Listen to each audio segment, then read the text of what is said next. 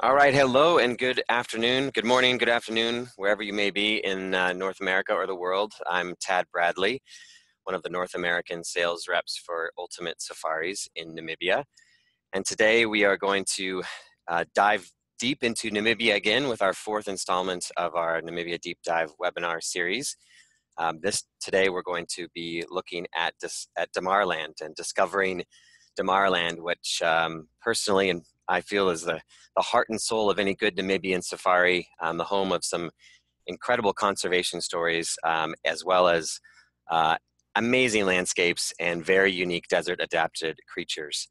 As usual, I am joined by Birgit Bekker, the incredible sales and marketing director of Ultimate Safaris, and she's going to join us live from Windhoek. Just a few housekeeping things before I hand it over to Birgit. If you have questions, we will be answering those at the end, so you can feel free to enter your questions into the chat or Q&A panel on your control panel. We're also recording this webinar, so if you have to step away, we will send out a link to it and you can watch it in its entirety at a later date or share it with your colleagues, and it also will be archived on the Cassini Collections YouTube channel and our playlist of these Namibia Deep Dive webinars. So don't fret if you miss any of Birgit's amazing presentation on my favorite part of Namibia. So I'm going to hand it over to Birgit over in Windhoek and let her take us on an amazing tour of Northwest Namibia and Damaraland. Birgit, over to you. Hello, everybody. Yes, indeed, it is a personal favorite place of mine as well. Just to explain a little bit that Ted is my wingman and he's actually running with the presentation while I'm doing the talking. It's due to Namibian internet being dodgy in the best of days. So there's quite a long lag. So if I sometimes hesitate between slides or something, it just means I'm waiting for slides to catch up. I think we'll get the team just right. But yes, let's dig into my favorite place in Namibia, the Damaraland. There's always a question about why Damaraland. Everybody goes on about Sossusvlei and Etosha, and a lot of operators I noticed give Damaraland a night just to see the 1210 rock engravings. But there is so much to see to this. I remember the first time I went to the Damaraland was in the mid-90s. I worked with Wilderness Safaris that time, and we just opened the Damaraland camp. I have to admit I was in my mid-20s, so I was more interested in parties and boyfriends. So I didn't think that spending a weekend in some desolate, rocky desert will in any way inspire me. And I'll tell you, after many hours driving around this beautiful scenery, but still driving around in this old Land Rover and not seeing anything but donkeys, I was getting worried. Oh my goodness, wilderness has just made a missed investment. Who's going to travel thousands of miles to see a few donkeys? Yes, the scenery is stunning, but phew, where's the animals? And that same weekend, we then met the Conservancy joint venture leaders, and they told us, you just bring the tourists, we take care of the wildlife. You just wait. They were so excited because we just initiated this joint venture initiative where the communities benefit from various initiatives in the land where many of them have been forcefully relocated. And one of them is tourism, where with working together with the communities, they could actually profit and be empowered from living in this really rugged land. It was really wonderful to meet the Damara communities and just hear about the hope they have for how tourism in this harsh land is going to open their lives and their world. Later that day, we did finally find an elephant sharing a waterhole with a donkey. And suddenly I just had this deeper appreciation of, why go all this way? Why Damaraland?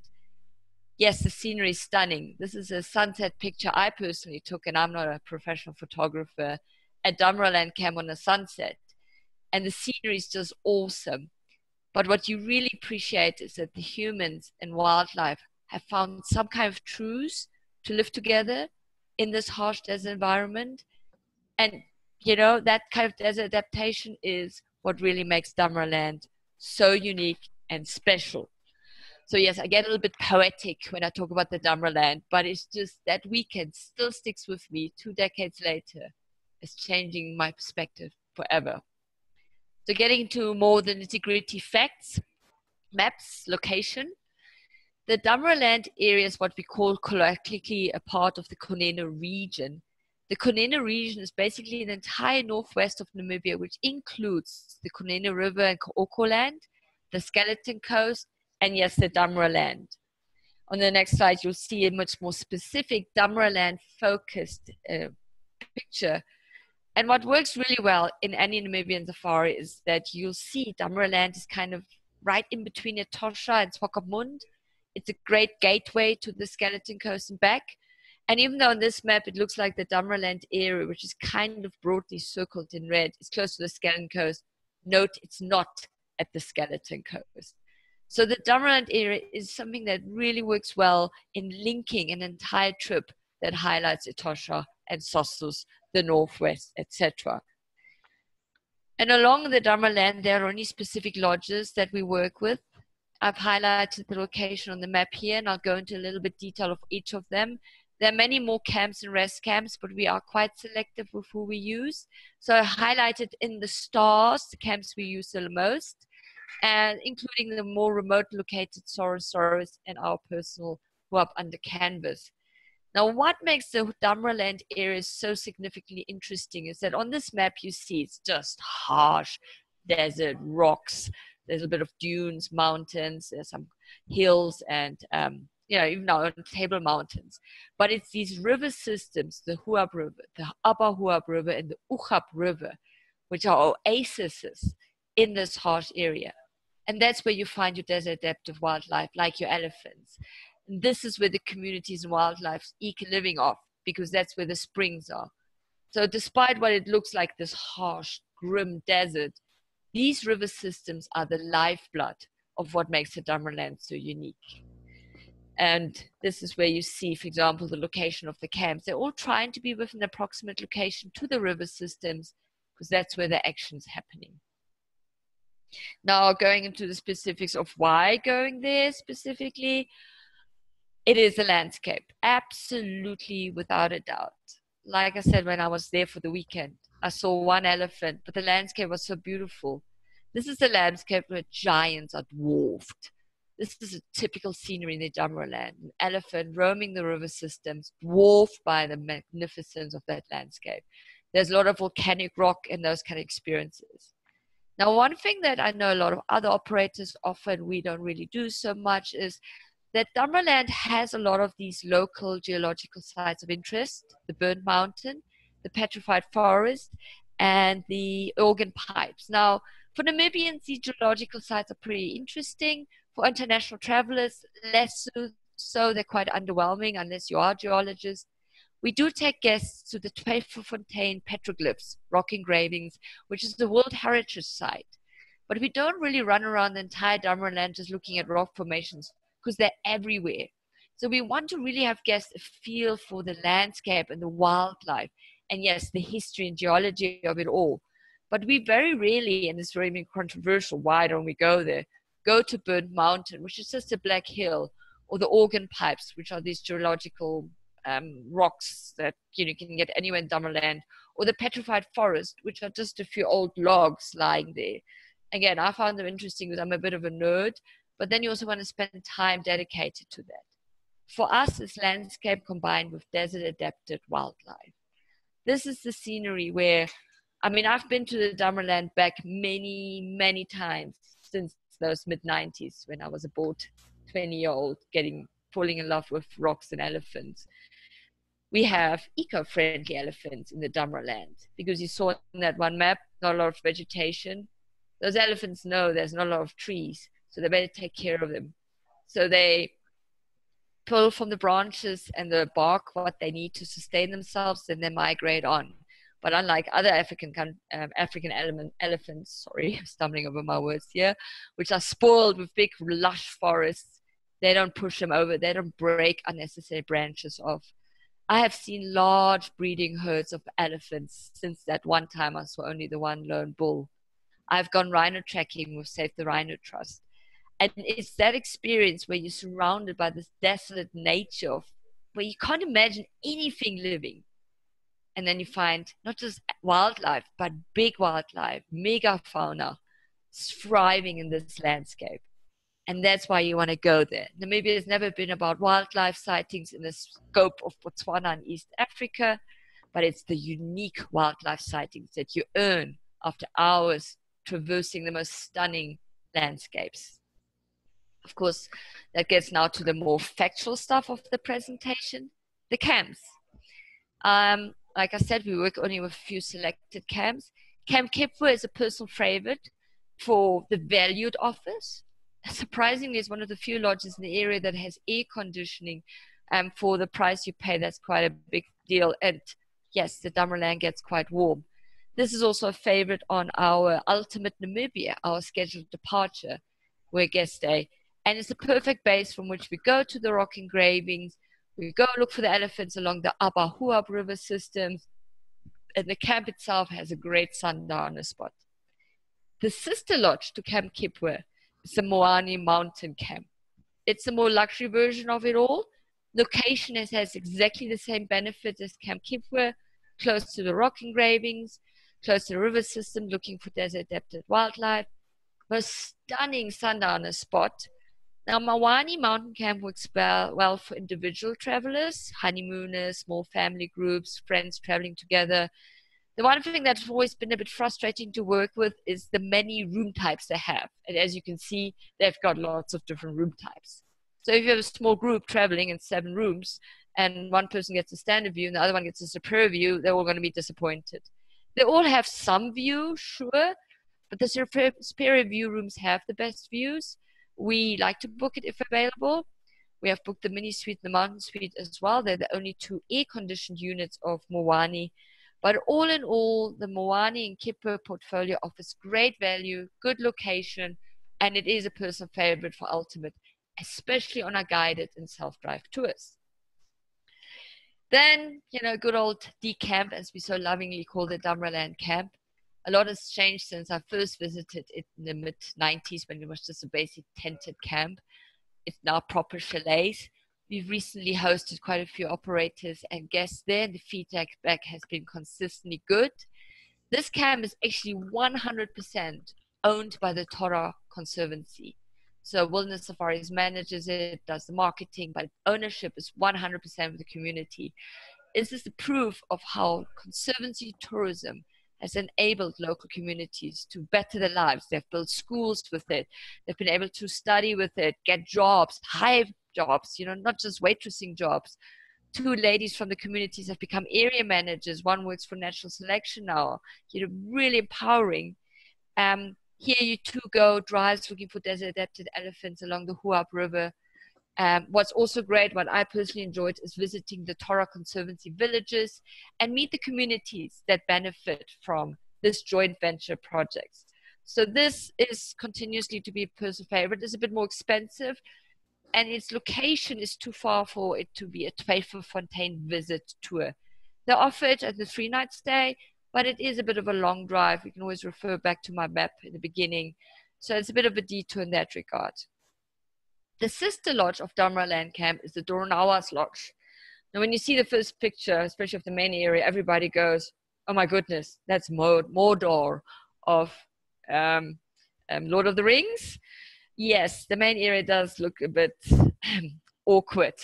The rooms, however, are actually beautiful. And the best part of all is you can roll your chalet, your bed, onto the veranda and sleep under the open stars. I mean, this is a no-brainer in the Damaraland. It rains little and predators are extremely shy. So this is the kind of camp where you can hang out outside as much as you want. So the chalets and rooms are absolute great value for money. And if you get over how awkward the main area is, which still has stunning views, it really works well. We mostly send it for small groups because it is quite heavily visited by groups. So, it's also a bit larger than your average wilderness camp. So something to be aware of when you book Doranawas, that your honeymooners might feel a little bit lost at Doranawas. Then another lodge, which is just on the edge of what we call the traditional Damaraland, is the Grootberg Lodge. This is really mid-range lodge only. The location is good. We use it as a base to get more remote into the northwest. It has the most stunning views over the Grootberg Lodge mountain pass. We absolutely love the views. You can see by the rooms and also the price point, it is rich much more in the mid-mark basis. They cater more to the DBB self-drivers, comes in for a night, moves on. Having said that, they do offer elephant guided tracking and rhino tracking. Then you need 2-3 nights there because they have to cover huge areas to find them. We tend to book Grootback Lodge for groups for a base for a night before we go into the deeper part of Damaraland, but it definitely works for the price point they charge. On the opposite scale, on the complete opposite scale, is Safaris, one of the more expensive lodges in Namibia. It's part of the Namibia exclusive Safaris portfolio. For some of you, you may know they've actually planned to open 4 lodges. Unfortunately, this is the only one that's opened. The other one, Shea Shoshana, Oma Tendeka, and Sumkue Kaudum lodges are still unfortunately not opening. So this is currently the only ones opened. The rooms are very different to a typical African lodge, very Norwegian, Scandinavian, minimalistic style. The food is exceptionally good here, and it's all-inclusive, even French champagne. So unlike your typical all-inclusive lodge, which only includes local drinks, this goes next level. It has the stunning views over the Brandberg, but it's too far from the Tweefontein rock engravings, but it's close to the Brandberg White Lady rock paintings. So that would be an option. The only problem we always had with Safaris is that for the price point, it doesn't offer much exclusivity. Because the Oegap River, which you can see in the distance on the top left side, a little bit greenery there, is also popular with self-drivers. There are a few campsites and rest camps along the way there. So it's a very good likelihood that your high-end guests are going to share the same area with a budget 4x4 traveler with a roof tent. And we've always argued with them for the price point, you want to give some exclusivity or reduce it a little. We think it's a stunning lodge, but for us also the uniqueness of the experience is just as important as the actual aesthetics of a lodge. And then something very different, well, how does Monty Python say it? And now for something completely different. Our under canvas camp, Huab Under Canvas. Just a little background on our under canvas portfolio at Ultimate Safaris. We used to run these semi-mobile tent camps in little dome tents for photographers and families. Nothing we really invested heavily on. And then there was more and more demand for exclusive setup tents. Now, we didn't want to set these tents up in public campsites because, again, what's the point if you share your campsite with a guy in a 4x4 roof tent? So we were actually approached by the Huab Conservancy, another joint venture community, who struggled to find lodges willing to open a lodge on their concession. Access was a problem, water was a problem. It just didn't work out for most lodge developers. And we were approached because we were just looking actually for a site to set up our tents. The second time we visited, actually when Tristan stayed over, he slept in the river system and a rhino walked past because the Huab Conservancy is custodians of rhinos, black rhinos, and work with Save the Rhino Trust on a rhino ranger program. Of course, we had to go pitch up camp there. Rhinos in the area, beautiful Damaraland. What can we not love? So beyond moving a simple dome tents, we actually did decide to develop a bit more infrastructure. We built a deck, pitched our tents on there, had a little simple dining mess area. And in the first year, it was very casually done. We pitched the tent when guests arrived. If they didn't arrive, we'd have everything broken down, sent back to Windhoek. Second year, we were running better operations. We had back-to-back guests, which means we didn't have to break down the tents each time and bring them back to Windhoek. We got storage in there. And now, phase 3, or was it phase 4 already? We've put proper beds in. We don't have camp beds anymore, not typical camping chairs. And it's becoming pretty much a tented camp experience that sometimes reminds me of the early days of wilderness. We have flush toilets in all our tents, and they all come with bucket showers. Now, the bucket showers is an environmentally conscious situation.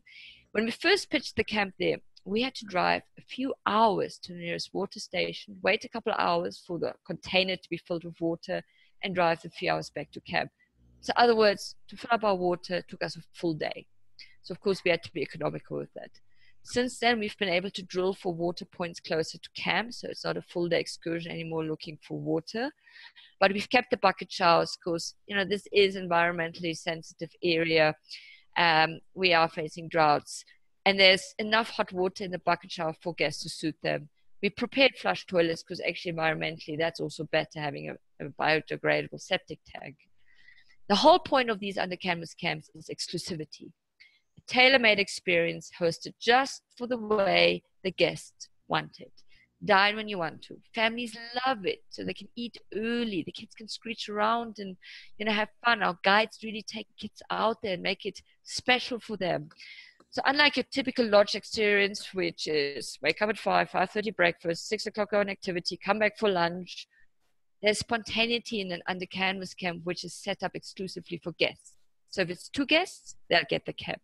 If it's a generational family of grandmother and grandchildren and great-grandchildren, we set up the camp for that. And people love it. It's just so good to go into this unknown, spontaneous experience of what will happen, when it will happen. And of course, the highlight to this very special camp is, beyond the standards of accommodation, which is essentially still a tented camp. You'll see bucket showers. You see things on canvas. I think, Ted, you can go into the next slide. Sorry. Is that beyond that, it's the experience of rhino trekking privately with the company of Save the Rhino Rangers. This experience is tailored for guests. The Rhino Rangers still go out every day doing their job. Our guide is in communication with them in the vehicle. If a rhino has been spotted, we meet up with the Rhino Rangers. And it's a really special experience because it's not a set lodge routine. There are no other guests. It's just you. Therefore, it's more children friendly because at Desert Rhino Camp, for example, they don't take kids under 16 on an activity. Rhino trekking, and it's for safety reasons. There is real concern about this. Kids can't walk far, and you have a whole group of the other lodge people participating. So up on the canvas this is for the family. So of course you're not going to go rhino trekking with a toddler in the arm. It's rough terrain, but it's a really wonderful immersive experience for the family. And you'll see that the theme here is get out, get out. At Hoop on the Canvas, we get out as much as we can. We're on foot as much as we can. People demanded more. They spend hours getting to the camp or traveling around Namibia, and it feels good to stretch legs a bit. So based on the success of Hoop on the Canvas, we developed what we call our Stellar Escapes sleepouts. This is really exciting because, again, it never rains in Namibia. And we were able to move into moving beyond just being in the car all day. Oh, by the way, this is a bit of nostalgia. The bottom is our rental. Sorry, go back there, Ted. I was going back and forth between the slides here. The bottom right left slide is the picture of the beast. In the early days of setting up Hoop on the Canvas, we brought this kitchen car up. It fully catered for guests. Everything you need to know. The tents were on top, as you see. Geyser to fill up the hot water, the bucket showers. End of the tour, this car, the beast, goes back, packed with all the things like that. Since then, we've got more of these kitchen cars. They're a little bit lighter. We've got Tinkerbell, we've got Gremlin, all catering to different group sizes. So we can still kind of semi-mobile cater to the camp, but moved on from it. And also we've moved on from the original, very more rustic mobile camp feel. We just built a rock pool. We're still going to officially launch this. Our operations manager just took the picture out there. Now that we have more water drilled, we were able to put a rock pool in there, which for those that know the Damaraland is quite appreciated in the heat of this day. But anyway, back to getting out of the car a bit more. So we've launched the Stellar Escapes actually from Hoop on the Canvas, which means depending on guest fitness and interest, means that guests can go for an hour walk to the nearest sleep out or an extended hiking trail to the nearest sleep out. We have some points allocated to it. Again, because the camp is always set up exclusively, we can tailor for the sleep out when and where we want to. We have some spots which are wind protected. We generally keep the group small to 6. The Stellar Escape is just a short walk to the sleep out and next morning back. But the Hoop Trails is an extensive 2-day, 1 night, overnight hiking trail experience, fully guided.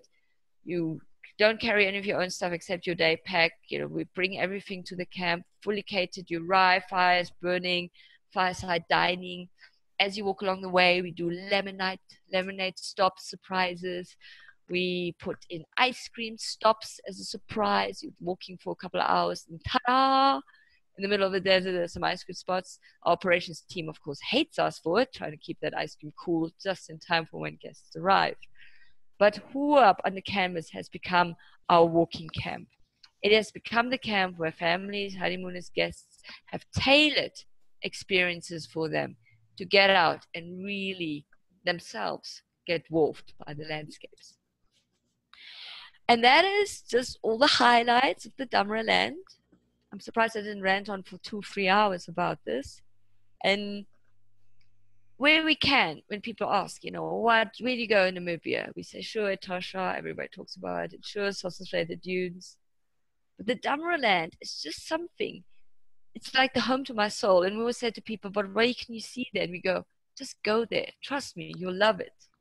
We are so in love with this area that a little sneak peek, we are possibly developing yet another camp in the area. More to be revealed with time. But this is the area where our heart sits, the staff's heart sits. This is where we develop more. And this is where we want to bring back, because this is where we see conservation in action. Human communities benefiting from wildlife conservation, wildlife thriving in an area that really on the surface shouldn't sustain any life. So thank you everybody that came in and listened, whatever time zone you are in, evening for me, some for you in the morning, some others for midday, and some of you may only hear the recording afterwards. Thank you again for listening in. Thank you, Birgit. Absolutely, absolutely love it. Incredible photos and really gave a sense of the experience in Damaraland. I've got a couple of questions just to round things out here and wrap things up. Seasons in Damaraland. Can you talk about the different seasons and what may be different, and if there is certain seasons that you really can't visit or wouldn't recommend visiting? It isn't, because it's low rainfall year round generally. January is hot. January, February is hot. There's, the rocks baking in the sunshine, so it, on the canvas camps, for example, we've actually closed annually from December through to March. It also gives our team a break and we repair anything we need to repair on the under canvas. So we generally keep it closed then. But like I said, Kipwa and Moani have air-conditioned units. The elephant wildlife, it depends on rainy season. As with anything, Namibia is never guaranteed. So it is actually the one area where we confidently say year-round, you will love it. And how many nights would you recommend in Damaraland in general? Oh, minimum 2 nights, absolutely. If you want to do more, like the Huab on the canvas, 3 nights to go hiking trails. It works well in combination with maybe Skeleton Coast or the Northwest. So you can easily have like this amazing Northwest experience of 2 nights Damaraland, 2 nights Skeleton Coast, and 2 nights Kunene region like Sarakafema. And then you will absolutely have your mind blown away by those 3 areas, all part of the Northwest. And my next presentation will be about the Kaokoland and Skeleton Coast. And it also works well as 2 or 3 nights in between Swakopmund and Etosha geographically, yes, especially absolutely. If you're doing a driving safari. Absolutely, without a doubt. And then I think maybe our last question is which lodges offer desert-adapted rhino tracking? Obviously Huab under canvas, but which of the others that you presented on today? Only Desert Rhino Camp. When you're talking, well, it depends. Grootbeck also offers it. And when we're talking rhino tracking, we're talking the ones with Save the Rhino Trust rhino ranges. There are rhinos in the entire area, so you might come across one. But the engagement, Save the Rhino Trust was first involved at Palmbach at Desert Rhino Camp. And that's where the first and original rhino tracking has happened. You have a good success rate there as well. Grootbeck, they offer it, but the success rate is quite slim. There's huge areas they have to cover. And then Huab on a canvas, because it's exclusively privately arranged, has good success rate as well, because you're not limited to a lodge schedule. One guest in your group is tired and now the rest of the group has to disappear. And this is usually friends and family traveling to Huab on the canvas. Excellent. Okay. Thank you, Birgit. I think that's all the questions for today. We will be sending out a link to this recording as well. So look out for that, as well as some follow-up information on some of the properties and the region that, the Damaraland region, which Birgit discussed today. And thank you for staying late at the office and giving us this, letting us dream a little bit about being in Damaraland. And we'll be in touch as well about the next of our number 5 in our deep dive series, which, as Birgit mentioned, will be the Cocoland, which we'll be doing sometime in the next couple of weeks or months, to be determined. Yeah. Thank you so much, Birgit. To be Have a good found. rest of the Thank you, evening. Ted. Thank you, everybody. Bye. Bye.